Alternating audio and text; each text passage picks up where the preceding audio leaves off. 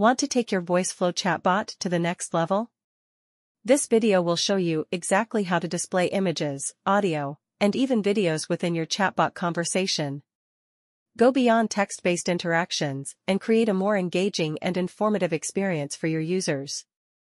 We'll explore different methods for displaying media, compare their functionalities, and ensure you choose the best approach for your chatbot needs. First, let us use an image block to display an image.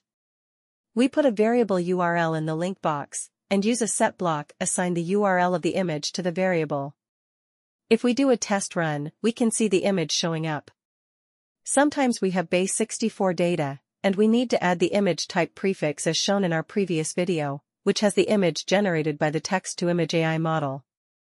After the model returns the base64 data, we concatenate the prefix and the data. Then, we put the image data to an image block, and display the image to the user. In the following, we will show how to display an audio to the user. In this chatbot, the audio has all the features needed. For example, the user can tune the sound volume or mute the audio. It has the option to choose different playback speeds. He can click the button to play the audio. We can also pause the audio. This works perfectly. Let us go to the Voiceflow canvas to see the backend. We have the set block to assign the URL of the audio to the variable URL. This audio file is provided by Google. We can make a copy and open it in the browser, and we can see it is an MP3 audio.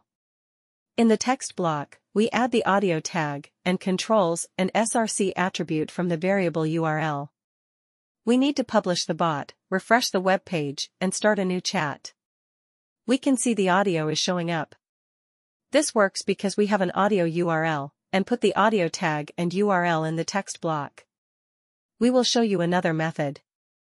In the set block, we add the URL of a local file, which is located in the demo folder. Let us go to the localhost www folder. We have the JS files, the HTML file, and this audio file. I have downloaded the file and placed it in this folder. This URL is pointing to this local file. Next, we use an action block with the name of ext_audio to connect to the extension, which can load the audio file from the same folder. In the body section, we add key-value pairs in JSON format. We have the audio URL, and set the autoplay and controls as true. The default path is complete, and we turn on the stop on action to wait for the user's response. We use a text block to say "Thanks for listening" when the user finishes. Let us publish the bot and test it on the website, start a new chat. And we see the audio has been loaded, and it is automatically started because we have set the autoplay as true. We test everything, which works well. When we are at the end of the audio, the bot will move to the next step to display "Thanks for listening." This gives a better user experience. Next, we will show you how to display a video. Very similarly, we can use a set block to add the URL of the video to the variable URL. This video is from Voiceflow. In the text block, we put a video tag and controls an src attribute from the variable URL.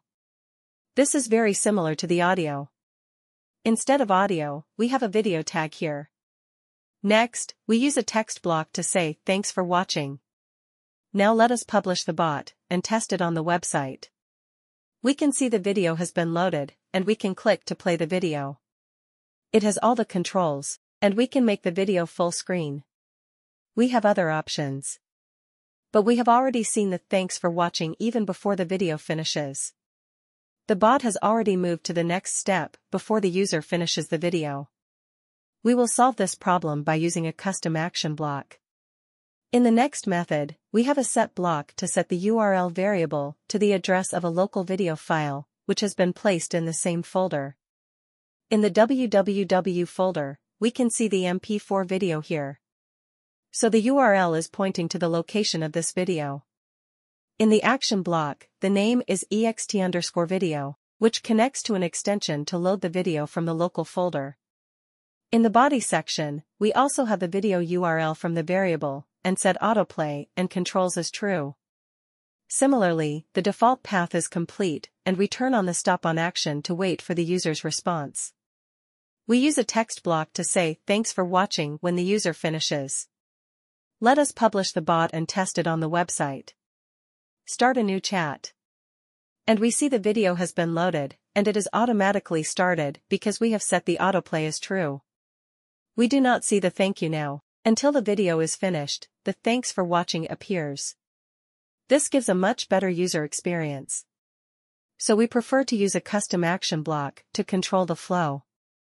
For YouTube videos, as Google does not release the video's real file address, we will need to use an iframe to display it to the user.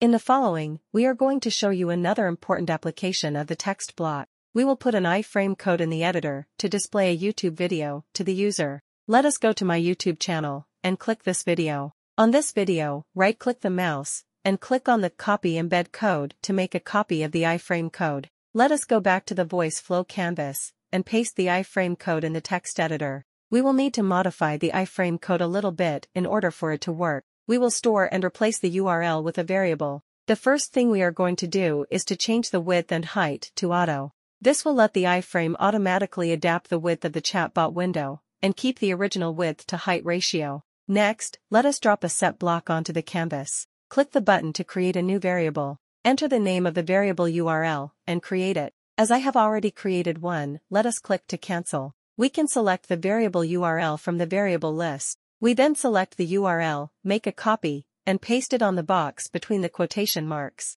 We connect these blocks. We are going to replace the URL with the variable. In the src attribute, we delete the URL and enter the variable surrounded by the curly braces. That is it. In summary, we have shown how to display images, audios, and videos in Voiceflow, and compared different methods.